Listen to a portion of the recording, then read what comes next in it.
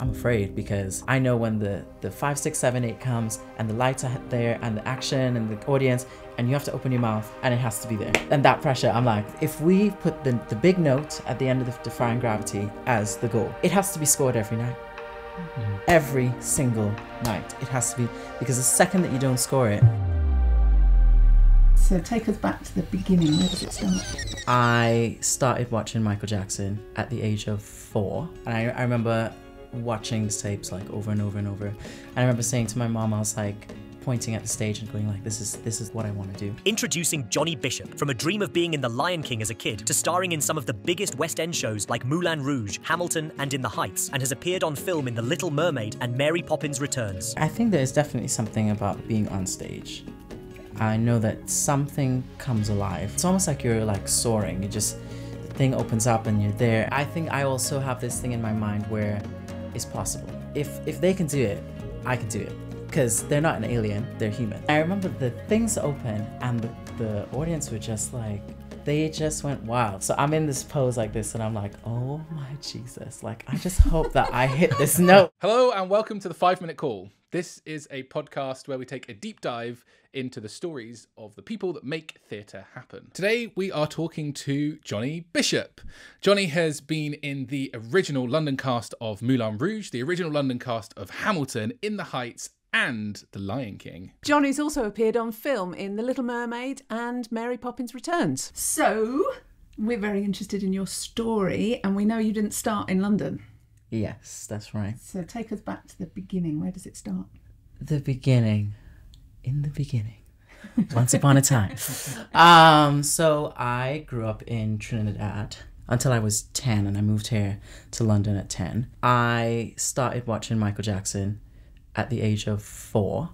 But just before that, actually, I really loved the Spice Girls, and my parents were like, we need to get him like a guy that he could like look at. So my mom was like, she said to my dad, she was like, please, can you get like some videotapes or whatever. So he went and got Michael Jackson. And then I was like, wow. And I remember watching the TV like over and over and over. I just used to play his tapes like over and over and over. The Motown performance, Motown 25, which he was doing Billie Jean. And then eventually I got all the costumes and everything, and I had like the sparkly jacket, the sparkly socks. Like, I've been full out from a very young age, always doing the most, and it's all on like my request. I want this, I want that, I want this. Basically, I took part in a competition called 12 and Under, which is for basically kids who want to perform. And the funny story is my mom, when she was younger, she performed on it. So once they saw that I was like sort of getting into this, they were like, great. My grandmother was like, oh, take him on this show. So my mom was like, okay, fine. We'll dress you up. We'll rehearse you. And my mom was like my choreographer, even though she's not like a choreographer or a dancer. But she used to watch me and she'd be like, you keep doing the same moves. You have to do more than this. And also Michael in that Motown 25 performance, he is singing as well. So he's not only dancing. I was just going to dance. So she was like, you have to do more than what he was doing. So we would sit there and she would write down the moves, because this is how she would best knew to choreograph things. So she's like, okay, you're going to do a slow turn, then you do the step. So we got that, we did that. And then I came first in the competition, which was really fun. And then I went to... How old were you at this stage? I was like 4 when I was practicing. Wow. And then I must have been like 6 or 7 maybe. So I came first and then I got to the finals, and I think I came second or something like that. And then from that point onwards, I think they were like, oh, this is good for you. Let's sort of, push you in this and see if we can support you. So then a show from London called Carnival Messiah came to Trinidad, and the lady that produced it, she lived in Leeds, but she was a Trinidadian. So when she came, she brought some people from Leeds, and then she also hired a bunch of locals. And this is where the story kind of really pushes off. I got into the show. My aunt was the costume designer on the show, so she lives over here. And she was like, I think you should, to my mom, let him come to the audition. I think the show would be great for him. So I go into the audition, I get in, and basically I was just a kid running around the stage having a blast. But we would have like 10-hour rehearsals and stuff because there was a lot of people. And I would get home and be like, I want to do it again. Like, I want to go back like now, you know? So I loved it. And I remember saying to my mom, I was like pointing at the stage and going like, this is like what I want to do. And because there were some people from the UK that were in the show, they were like, you know what, you should audition for some schools out here in London. So, and then the thing is, I know I'm jumping around, but it all makes, try and tie it back together. But my dad's dad is British, or was British because he passed now. But so in that way, I had like a British passport, and my aunt lived here. So I had like these two sort of lucky stars, and sort of ways that actually it could work if I actually got in to a school. So once that show finished, Lion King came to audition, and Pippa came, and she was auditioning for adults. But because I was like a child performer at the time, and there aren't any boys doing this at that time in Trinidad, so I was probably one of like 3 boys. So then I get into the room somehow because they're like, you have to see him. He's a little child. He's, wants to do it. And I love Lion King. That was another thing I used to watch and repeat.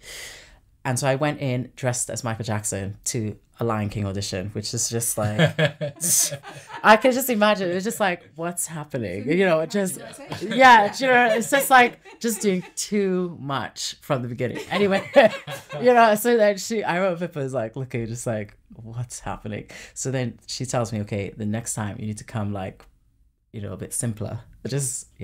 So a year goes by, she comes back, and then I end up going back to the audition, this time in like just a t-shirt, some shorts and a sandals. And then she says, she's like, I guess that like they were happy with what I was doing, but you can't get it from here. We can take adults from here, but we can't take kids. So you should really go to this school, Sylvia, she recommended. I think it was that and maybe another school. And you need to be on an agency in London. And so it took like a couple of years, sort of me begging my parents. I was like, you guys are holding me back. Like, I want to go. And they're like, what do we do with this child? Like, what's happening? And I have an older brother, brilliant, like typical, but he's so like, he's intelligent. He has the brains, and then very sporty. So football and all these things. And I told my mom, I was like, I don't want to do that. I don't want to do the sports. I don't want to do the football and the thing. And this is what I want to do. So eventually they were like, okay. She started calling around. We got the audition for Sylvia's. In Trinidad, we have primary school, and then we have standard 1, standard 2, 3, 4, and 5. And in 5, you write your exam to go into secondary school. What do you guys call that? Like, do you call, we have SATs. SAT, right. In year 6, yeah. So okay. SAT. Our one is called Common Entrance. Okay. So I ended up missing that because it fell on the same day as my audition for Sylvia's in London. And I remember saying, apparently, like the story goes, my mom tells me this story, that I told my brother, I saw him studying one time, and he was older than me, so he was already past the SAT. He was in secondary school. And I saw him studying all the stuff, and I was like, I'm not going to do that. And my mom was like, yes, you are. You're going to write the exam. And then it happened that the exact same day as my exam was my audition. So I came over, I did the audition, and then I got a recall. So I think I had to come back. And then what I did was I wrote my exam further down the line. So the teachers had to like reteach me back at Trinidad, which they weren't actually very happy about.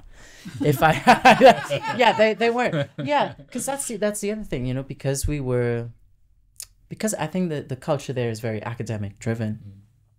I think at first there wasn't that much support for what I was doing. And then I think my parents got quite a bit of flack, probably from different sides. Some people were in support because they were like, oh yeah, he's doing good stuff.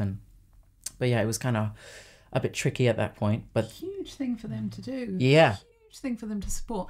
And also kind of incredible that you knew your mind so clearly. That's about that. Yeah, I don't know. I knew I wanted to sing when I was 8, like no question. So right. I can find that in me, but I think I don't think I would have known it so clearly to go, yeah, I can leave my family and travel. But this is it, yeah. It's weird, isn't it? Yeah, I don't. It's amazing. Because when I look back on that part of me.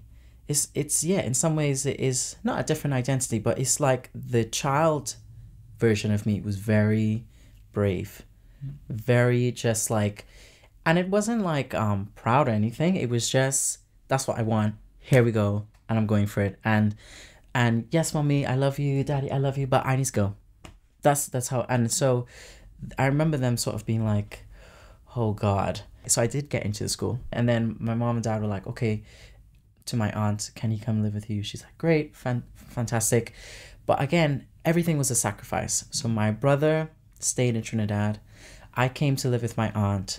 I lived in their living room. So it's not like it's like a council flat, you know, so like, and my cousin was in the other room, and my aunt and uncle stayed in the other room. I lived there for many years, and I think we were always sacrificing at different levels to sort of make it work. I went to school here, and I loved it. Tell us about life at theatre school. At theatre school. What's that like? Brilliant.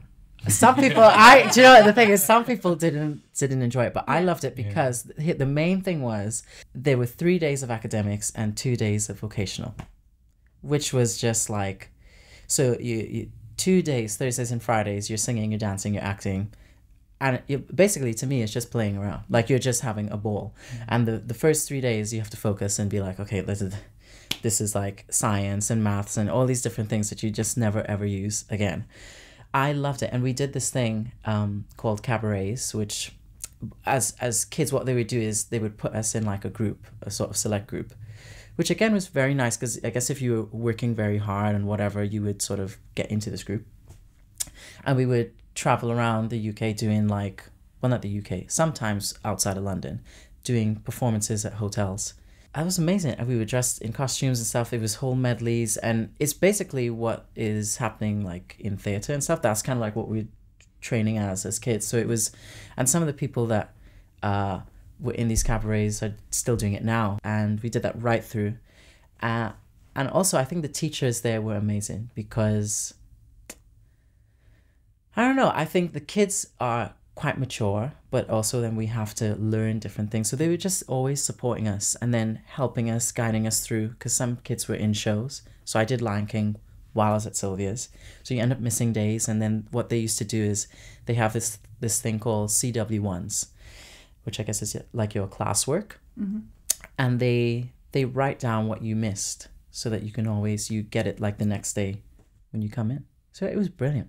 It was brilliant. So what advice then would you give to a young performer that is going through that same kind of journey, and they're in a sort of theatre school and they're doing performing whilst also studying? And how do you actually keep up academically?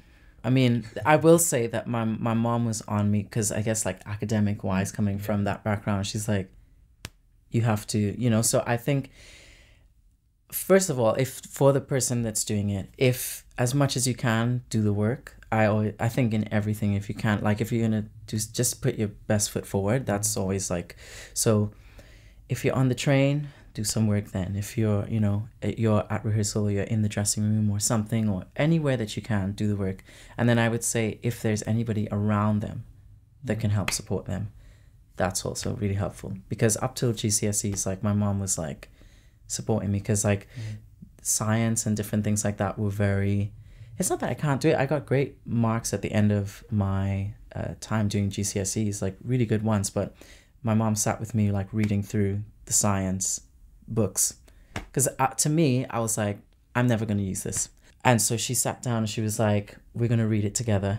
And sometimes you learn differently. So if I hear something and I see it, I know it, I take it in a lot better than if I just sit and read, you know. So I would say my advice is if the person can also find extra support, because when you're hitting the gig. Did you take that as support at the time, or did you feel like, oh God, I just don't want to be doing it?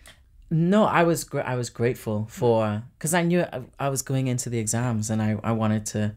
That's the other thing. I am also a bit of like, I don't want to say perfectionist, because I'm letting go of that, but like I want to do, yeah, you know, oh my God, to my detriment. Yeah, no, I want to do well. You know, I don't like to not do well. So I was at school, going back even to that first question about how was that life. I was very good two shoes at school, you know. And so even to your question, it's like my thing was, what's the work? Nothing else. So the parties, the exploring at that age, and nothing. Didn't come till a lot later, because I think subconsciously, maybe it was probably embedded in me that I was like, a lot of sacrifices happened. So like my folks didn't come over, you know, I came by myself to live with my aunt. I was like, I need to make this work, because I know, like, I remember one time back in Trinidad, one of the teachers, I was, before we had to get into class, we had these lines. So we'd be in the courtyard and we have to line up, and every class would go into their different, you know, rooms or whatever it is. And I was in the line, but my feet were tapping around and I was moving, and the teacher came up to me and she was like, what are you doing? You know, kind of thing. And like, and then they were like, you're getting too big for your boots.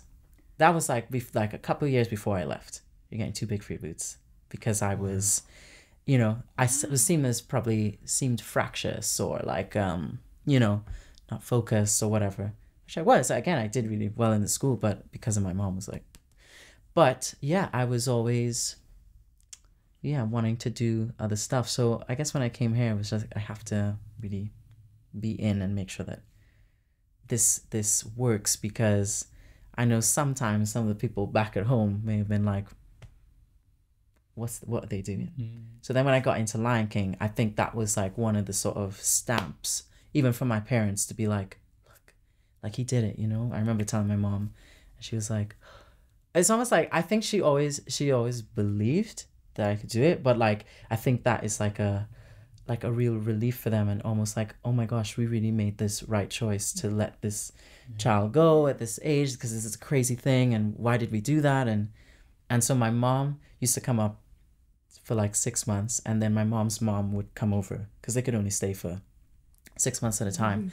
Yeah, so my grandmother would come up and like look after me, because my aunt was pretty busy all the time doing costumes and stuff. So I'd see her, of course, and she'd look after me. But so it was like the three of them.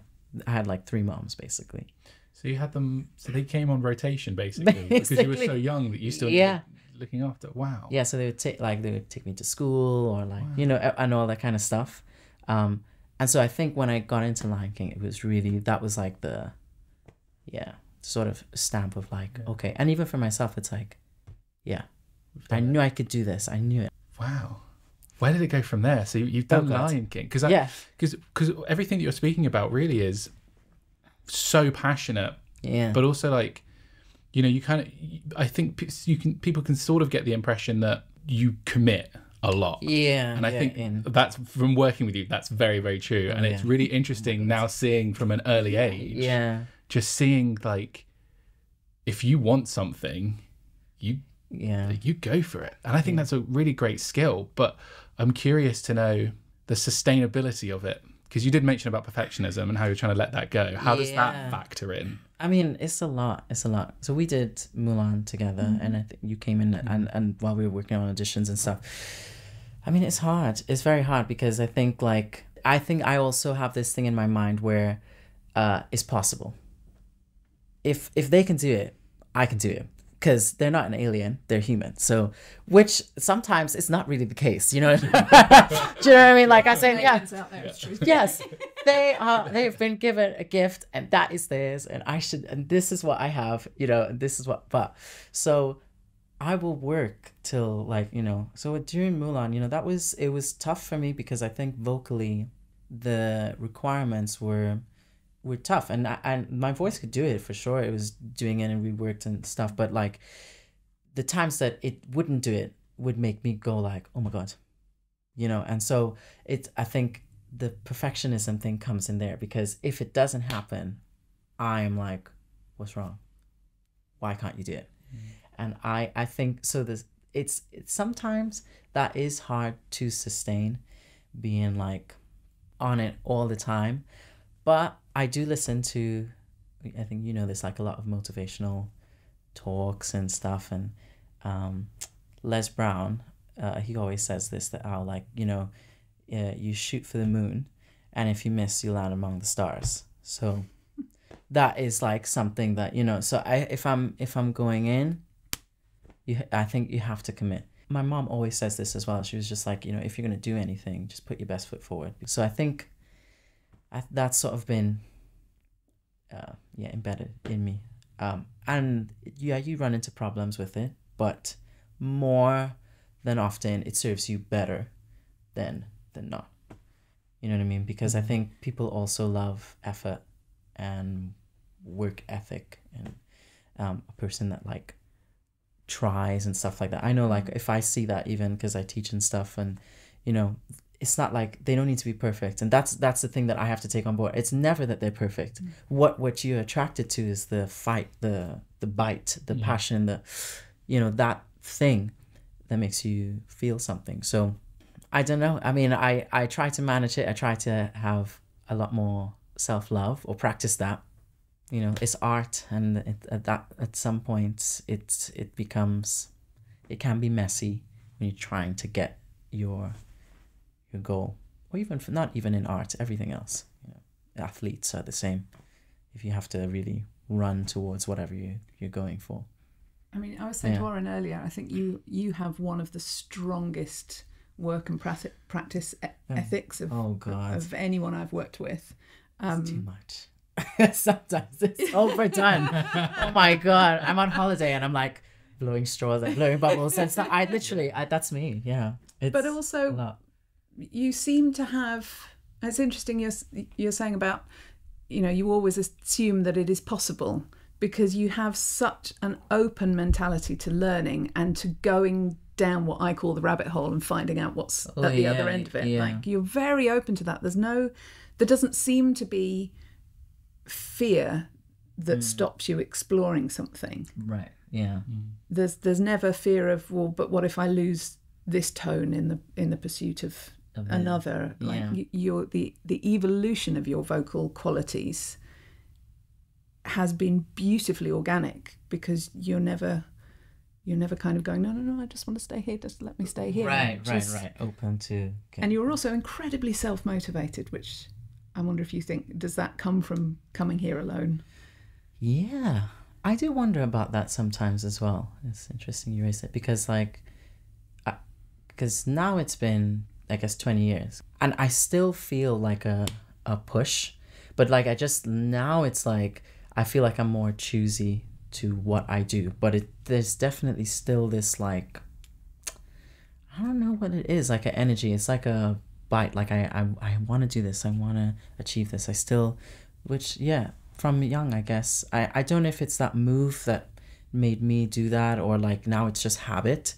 So because my habit is to push until I achieve the thing that I want. I don't know exactly what is keeping me going like that, but I'm grateful that it's there. You know, and that I'm enjoying it. But I think sometimes I need to go back to even what you're saying, Oren. It's like, I need to be careful, because then the joy comes out if you're fighting all the time. You know what I mean? I think that's sometimes what I experienced on Mulan was that, like, as amazing, and like there were some highs for me in the show that I loved, and like looking back on it, like I adore it. I adore that we got to do these award shows. I adore the things that I sang, that my voice was doing those things.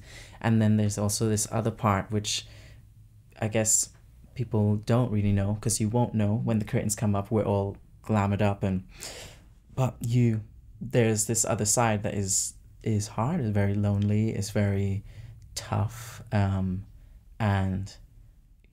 at that point I'm intentionally in my habit going to these motivational talks to help me to continue. It's because I think it may appear that I'm always on the thing, but actually sometimes I think it comes out of fear, my drive to almost like, not fear to fail, but like fear to not be excellent at like what I think I should be. So it should be excellent in the show. So I have to come and see you and have to have all these lessons. I have to make sure that or if it's the audition, I need to be able to present the right thing, and it has to be brilliant. So I have to do all these lessons to make sure that how it doesn't mishap when I'm Do you see what I mean? So like sometimes it's not always, I don't think for me, out of a positive thing that I'm going to be brave and I'm just working hard and I love it. Sometimes it's like, I'm afraid because I know when the 5, 6, 7, 8 comes and the lights are there and the action and the audience and you have to open your mouth and it has to be there. And that pressure, I'm like, so I need to be as best prepared for it. So I think before when I was a kid, I think it was just happening. There wasn't really, I was just running. And now sometimes it's like, are you sure you're ready? How can you make yourself as ready as possible? So that you can at least try and feel as comfortable as possible versus before. What would happen if it went wrong? I was just gonna say that. Yeah. Nothing. That's the thing. Well, actually, I think internally it sometimes affects me because I remember I was in a rehearsal and one time things didn't go right, and you know, and I think that stuff, you do hold on to it, but then I know it pushed me to get the rest of the stuff. So because of that experience, a bunch of other amazing things happened. And so it's a good question because I feel like I'm definitely feeling a different place now. It's like maybe a year ago. I don't know if that's just because I'm not having to do the thing every day. But if it happens, if you went wrong, you go wrong. That's the thing. And that's what I'm trying to learn and to enjoy. Like even if I'm taking like a dance class and stuff, that's the other thing. So in dance, which I think is different from the acting discipline and the singing discipline, there is a strive for perfection.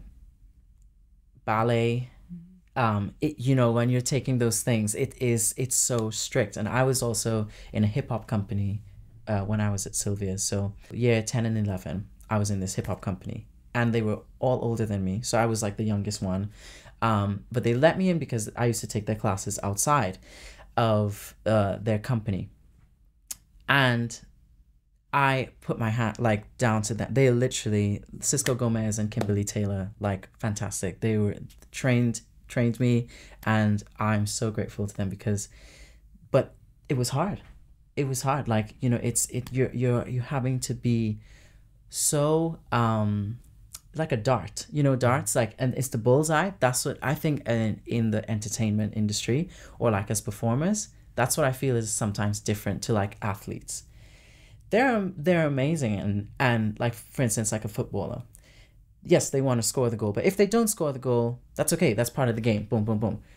If we put the big note at the end of the defying gravity as the goal, it has to be scored every night. Mm-hmm. Every single night. It has to be, because the second that you don't score it, what's wrong with them?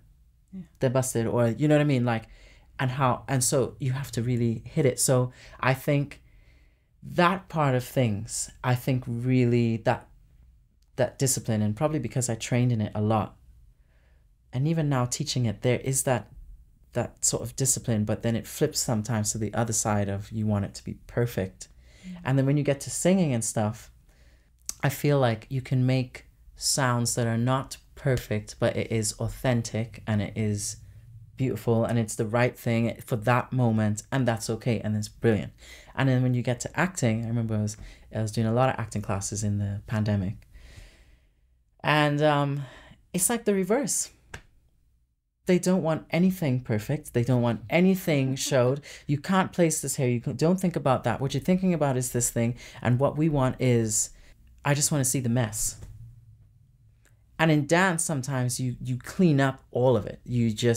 And you look in the mirror, you know, we work with mirrors a lot. So you're always striving for the matching arm of this person. Okay, our arms are there. And then our arms are there, perfect. And then the head and the chin is to that detail. Do you know what I mean? So, and then you put that into, I think sometimes you walk with that.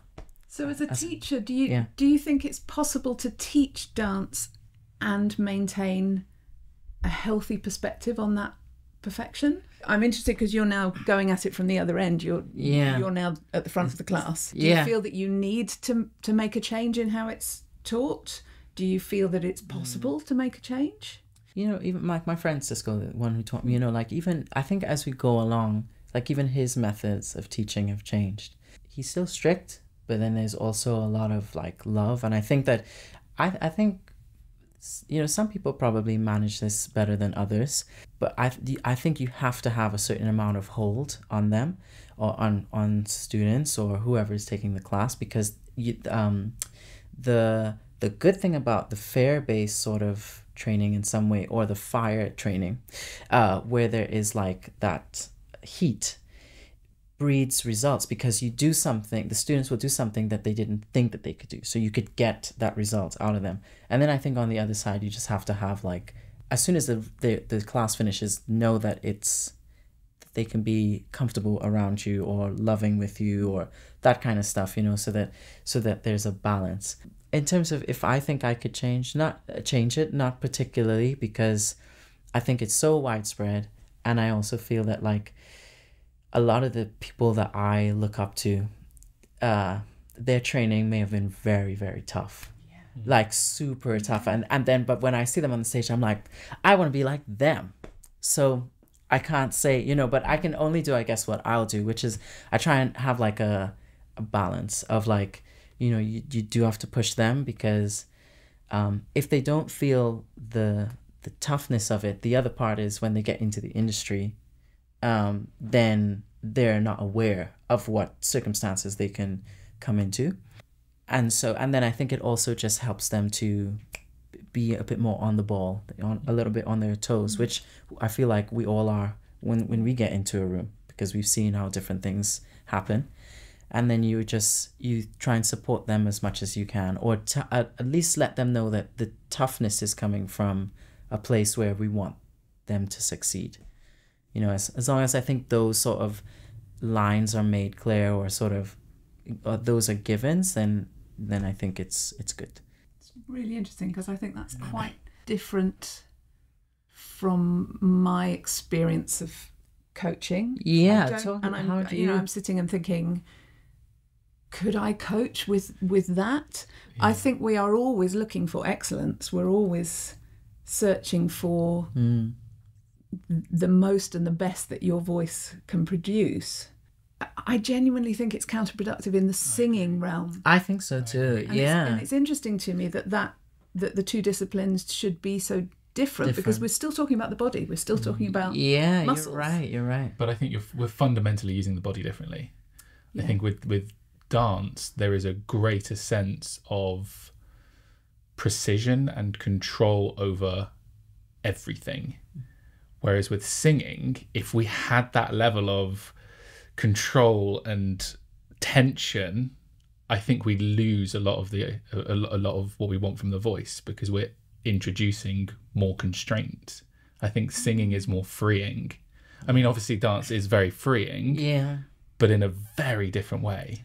Yeah. What's your experience of it within your physical experience? Singing, for me, and I think for a lot of people probably come from the dance side, I've heard this as well, I would say it sometimes is a very vulnerable place. That is powerful, but it's also, on the flip side, quite scary to sometimes open up. But I have experienced that moment where I was doing In the Heights. I really loved that show, and I was covering a part. And I remember going on stage, and this part had to sing more, and there was like this rap section. And you stand on this chair, and you sort of like go out to the audience like with your hand, and you're like rapping this thing, and the rap is like amazing. And I'm like, I'm not a rapper. So I was like, I need to get this together, because these people are looking at me thinking that I can rap these words.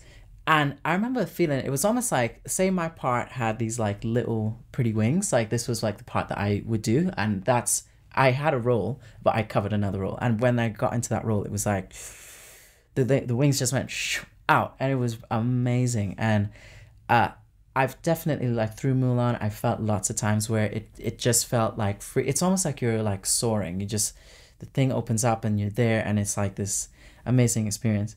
But then I think with dance, it's different, where it's almost like, for me, the music is there, and you're just in. And I remember I spoke to one of my friends recently, and he said, what do you think about when you're dancing? And I was like, this sounds so corny, but it's like what Billy Elliot said. It's like, you know, he's like, I suppose it's like forgetting, losing who you are, right? The whole lyrics, and he's like, electricity. You're just in. I this, to some point, you don't really think. At some point, you might be like, oh gosh, I hope I hit this step correctly. Boom. Okay, that's great. Now it's done.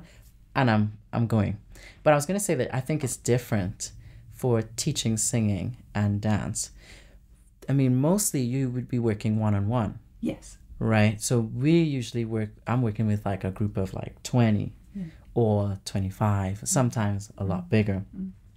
And then the idea is to get that whole mass moving in the same direction, in the same way, with all the dynamics. And I want to see it correctly. You know what I mean? So you're just like, and then there's, you know, usually some classes are brilliant and you have people that have the mindset of like, we're here to work, boom, boom, boom, boom, boom. And I see it even like, you know, because I teach at a college. So you have different energies for every group.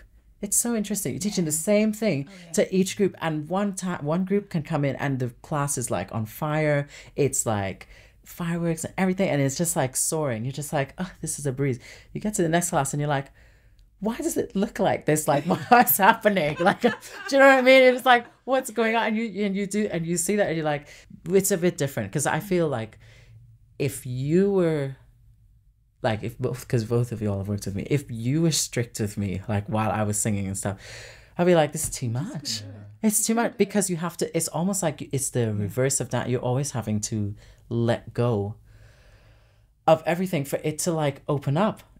You know, so it's and I do feel like dances can be very emotional as well. But I think with singing, there is something that is like tied to like your voice, like the thing of the voice, like that, like emotion. So if you're, I don't know, like if you have to sing this high note, you know, when you guys say cry or whatever, like that stuff, like you can't be tense. So I think it's very different. Like the mind work is so helpful in the singing realm. But I think with dance, you know, I think it's how it's passed down from generations, you know, like, so my mentor, Cisco, you know, the training that he had and who he worked under, you know, they're tough. And I look at that person and I think that they're amazing. And I know he trained under Brian Friedman, and Brian is, you know, fantastic. But the people that trained Brian, again, everybody is like, you know, and as you go up the ladder, they're probably stricter as you know what I mean? Like, because they're now, everybody is, in the modern day, it's like, you know, you can't say this, and we have the pronouns, and we have the this and the this, and all these different things that are happening now where people are taking so much more care. You have to be so much more careful. But back in the day, get it together. Your cut. You know, I remember seeing one time we were in company rehearsals and we were supposed to remember these routines, and one girl didn't, and he was just like, you need to go. You need to leave. We saw her pick up a bag and she left the rehearsal, and we were just like, whoa. Wow. But what does that do, one, to the person in some way? So there's the negative side, right? Where, how does that affect the person? But the teaching part of it is that now they have a choice. Will they do that to themselves again? Because everybody else knew the routines, right? So, and then for the rest of us, it's like, make sure you guys, you're on it. So now when I'm teaching, I have that sort of instilled, not that I do that, but I tell them, this is how we work. We're going to do this routine this week, next routine that week. Sorry, the same routine next week. And then I want to see it done by the third week. We have like 3 weeks, you know? And so by that expectation, but that's coming from the generation before, you know what I mean? So it's like, you kind of pass down what you get taught, whether sometimes it's the right way or the wrong way. And I think it is possible to chase excellence and build in some understanding. So the first thing I'm thinking in that situation is we need to have a conversation with that person and say, why has this not been learned? Right, yeah. Is there something we can do to support you with it, because maybe you learn in a different way or whatever. Now, if that is fruitless, then of course we have to say, I'm sorry, this isn't working, you know. But I think that's the difference, isn't it? Is actually making the connection and finding out why it's going wrong. Why it's happening, which maybe didn't happen before, but is definitely happening a lot more. And is why I encourage all the performers I work with, to go and have a conversation if they're struggling. Like, go and talk to your company manager. Go. It's super scary to do, but actually now it's becoming something that companies really value, because then they can help, and then they end up with a better company and a better performance. Yeah. You know? So that's the thing. I think we're all heading in a better direction than previously, because it's, I think in the dance world, some things sometimes have been said that are like, you know, it's just, It's not okay. Yeah. And even in theatre and directing and all that stuff, it's like, We didn't actually do what happens after Sylvia Young. Like, yes, how do you get let's go back. To Edit all that out. Yeah. From before. Start again. Just to fill in the blanks. So, Sylvia Young happens. I finished Sylvia Young, loved it. It was brilliant. Then I got into a band. It was 2 boys, 2 girls, out of Sylvia Young. So they had like their own band. And that, I think I was in it for a year. And at the time, I had gotten into lanes, but I decided not to go because I wanted to do the band. And then I was like, I don't think this is like really working for me. I feel like I want to get like an education or something. So I went and did 2 years of graphic design instead of continuing on in performing. But while I was doing that, I was on tour with an artist, because the course was only 3 days a week, but it was a full-time course.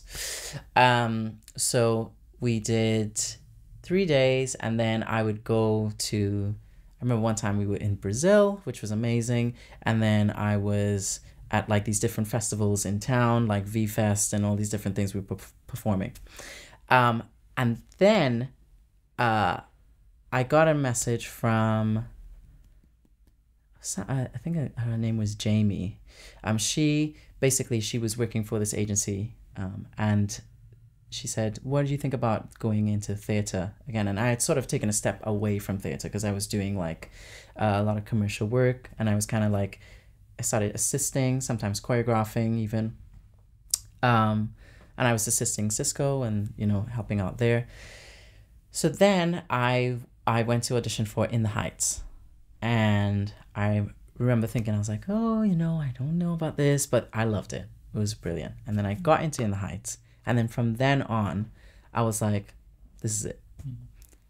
Like, I love this. Because you get to dance, you get to sing, you get to act, you're expressing through all the channels, which was amazing. And then after that, it started to roll from there, because then I got to do some films. Heights was Lynn, so that kind of tied over into Hamilton. And then I feel like I've done a few films that Lynn has been attached to, not by like on purpose, but it just kind of worked out that way. So I was in Poppins while I was there with when he was there, and then we were going into Hamilton. So he knew that I was going into Hamilton before I even said anything to him, which was interesting because he was on set and he was like, yeah, I know. And I was like, how'd you know? How'd you know that I'm doing this? It was coming up, and he was like, yeah, he'd seen, there were a couple of us. So, and so I've sort of been in the theatre space quite a bit. And then I would take some time out, and then I might end up doing a bit of commercial stuff. And then I got into Mulan after the pandemic. Moulin Rouge. Not Mulan. The Disney film. Moulin Rouge. And then here we are, really. I think that's kind of... Something strikes me here. All the way through this conversation, you speak with great passion about dancing and singing. Yeah. Not at any point have you mentioned audience. Uh-huh. Okay. And I think that's quite interesting. Like, a lot of people I speak to were like, I did my first Amdram thing, and I just loved being in front of that audience. That's interesting. Yeah, it just makes me... I didn't even think about that. Wonder what the driving... I mean, clearly this was in you, right? Like, from the start. Yeah. Is it the doing it more than the performing it? I think so, maybe. Yeah. I mean, I think there's definitely something about for me being on stage, which is like, I know that something comes alive, like as a switch or something, you know, like if I have to be on, it's like, and we're there, boom. And I do love the audience and stuff, but yeah, I think, and maybe that's why I train so much and I love that side of stuff, because to me it's like, I think the audience and stuff, yes, brilliant, but it's the art for me comes first, the art and the craft of it. So I really enjoy creating things as well, and doing like my own videos and working in studios and things like that. So of course I love performing, but also I think I can be fulfilled if I collaborate with somebody, one person in a room, or if we have a great singing lesson and we, you know, we're doing or we achieve something. Yeah, and I think that the audience, they always come on board like last kind of thing. I feel it's not like that I really think about that. I think if I can do the best that I can do, then that's going to be great. And I think the other thing is, I always feel like, you know, you just want to be able to move whoever it is. Does it change anything for you? If the audience is there? They say that the brain doesn't necessarily know the difference between performance and rehearsal if you teach it performance. So yeah, do you feel that there's a that difference? Something changes? Does the audience change what you do?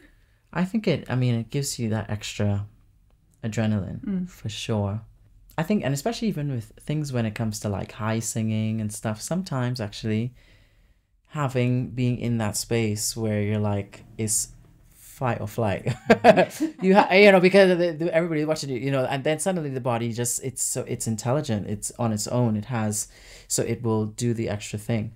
We were doing the Oliviers, and I remember like we're behind the things are about to open like this, and it's 4 of us, and we're like, so I'm in this pose like this, and I'm like, oh my Jesus, like I just hope that I hit this note, because this is going on camera, this is like all of the best performers are in this room. I was like, it's, you know, it's fine if in a show, you know, it's not exactly, but this is it.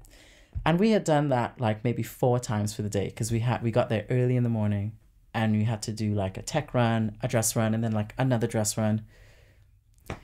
So I'm now like, oh my gosh, and this is the last day of the week. So we've done 8 shows, and now we're doing this performance, and then you know you have another 8 shows to go the next week, because there's no break. So you're just like, ugh. And I remember the things open, and the audience were just like, they just went wild. Like, and we were sort of like in silhouettes or whatever, and instantly like all the nervous, like it just left. I don't know how it left. And I remember coming down, and then it was just like, it was just free. Like, I was like, let's go. That's probably one of the most confident times I felt, probably. Or like, it was, I remember we all came off and we were like, that was so much fun. Like all the 3 girls, we were like, it's amazing. So yeah, I think that the audience can definitely lift and inspire, and, you know, it makes it worth it. There's going back to high notes and things. I think sometimes in the rehearsal room, in the practice room, actually, sometimes the stakes are not high enough to warrant that sound. And so it feels really alien and a bit like, really? Am I going to make that sound? And space as well. And space, right? And then suddenly, actually, you're on stage and there's an audience out there, and it has to be right. And suddenly the stakes are in exactly the right place. And as you say, the body is so intelligent. It's like, oh, okay, now this makes sense. Yeah. It's really weird. Because, for instance, like Chandelier, for instance, you know, like in the show, it's sometimes scary. Like, that's actually probably easier in actuality than it is like in a studio or like in a room. Yeah. Sing the note. You're like, this is like, it's just at the top that how should you even like get onto the, you know, like, whereas you're in the show and you're moving around or whatever, and you know, like that you're playing it that way, so like the audience is so big, it's up and everything, and you're, you know, so already your body sorts of just does that. So yeah, I think that it definitely changes how things go, but I guess the strive is to be able to do it on demand, in a small studio, on a mic or whatever it is, you know. So you've come sort of full circle a little bit, because you started off performing, then went into teaching, a little bit of choreography in between, and now into producing your own videos, short form that encompasses all of those skills. Yeah. Tell me about Jump. Jump is a video that I just did, and it's a dance-based video, which I think is going to be part one of possibly quite a few different parts, which I kind of want to join up together. Hopefully, maybe make a short film, maybe a pilot, if somebody wants to invest or something, you know, to just, yes, anybody. Because no, I think what I love being in the films and different things like that, and I felt like I wanted to kind of be at the helm of it and see what that was like. And what was fun about it is I was directing and then choreographing it, and then being in it. And I love sort of getting to sort of hop around even on the day, and we had a lot of fun. We laughed a lot, and that's the part where I think, which kind of goes back even to what we were saying before, it's like if you can have fun on the thing, that really makes it all worthwhile. So I was talking to some of the dancers, and they said, you know, thank you so much for like having us, like we had such a great time and experience and stuff like that. So yeah, and then to see the response, you kind of go, shoot, like that's it, like that's what I want, that's how I want to feel, at least, you know, that you can make your own stuff that is, I think, true to me. It's true that I understand what's happening, and then it has like an impact. It's impactful for me, but it's also impactful for people that are watching it. And just to say, like, what happens in Jump is basically there's an audition happening, and I'm playing this character who we don't know their name yet, but basically the girls dance, and then the boys dance, and then he gets cut, and then the video kind of ends there saying like to be continued. But the thing is, the character is actually doing an amazing job. They're, you know, able to hit all the steps, and they're correct with everything and whatever, and they're actually central.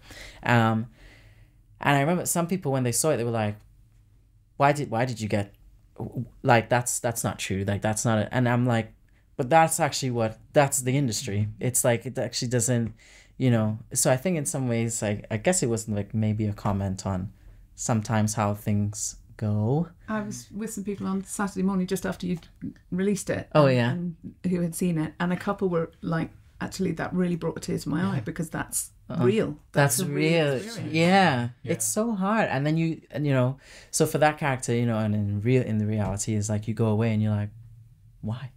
What happened? Like, I don't understand. There was no feedback. It's just thank you. Yeah.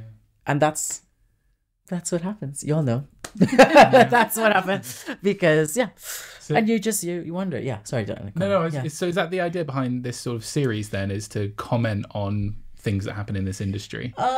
Maybe. I think in this first part there is probably a comment on it. Yeah. Please nobody be upset with me for that. But you know, I just think there is that. It's a real thing. It's a reflection of, not necessarily a comment on. But, you know. And then I think, but I just think it's, what I hope to sort of do is to be like, just continue on, just keep pushing, because if you do, I think the right thing will come for you. That's kind of, I think, what I would like to say in the next coming things. But I think in isolation, it is kind of like a comment to say, this is what happens. And it's very hard, but it's actually nothing to do with sometimes what you're doing, you know, is to do with, you know, and I've been on panels with like different casting teams or whatever, and I've sat in and listened to different things, and you know, it's not always the person who is the most talented or right for, you know, it's just like who's right for the puzzle, you know, that they and that's right, that's going to serve the thing. And I think it's very hard for performers, you know, because you're striving, and then like, I guess I think there's space for everybody, but it's not always that there's space in that particular thing or in that particular thing, and then or in this moment. Yeah. So it's tricky. Hang in there. In this book is a question written by the previous guest. And I have to answer it. You have to answer the question. We've also not seen the question. Okay, this is actually a fantastic question for you in particular. Oh, God. It's really good. If you could have made one change of direction in your career trajectory, what would it have been, and when would you have made it? Wow.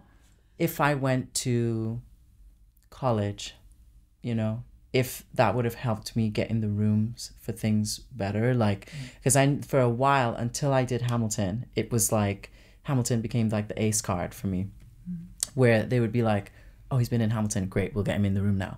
But before that, it was like, who are you? What have you done? And at this point, I was doing, really good stuff, but it just, for casting directors and stuff, they were like, he can't be seen for a role, or he can't be seen for anything. So sometimes I think about that, but the reality of it is like, I think I'm grateful for where I'm at presently and the things that I've done. And it had to happen that way. That's how I feel. So I wouldn't change anything. And actually, when I was younger, I wanted to go to Royal Ballet because I trained on a Saturday there while I was at Sylvia's. And I did, and so I was getting like hip hop. It wasn't hard enough. I know, right? Just doing this. This is me. I'm always doing the most. It's doing the hip hop company, training with adults at Sylvia's, and then you're at Royal on a Saturday. Brilliant. And I remember I said to my mom, and we actually argued about it because I was like, I think I want to go and do that.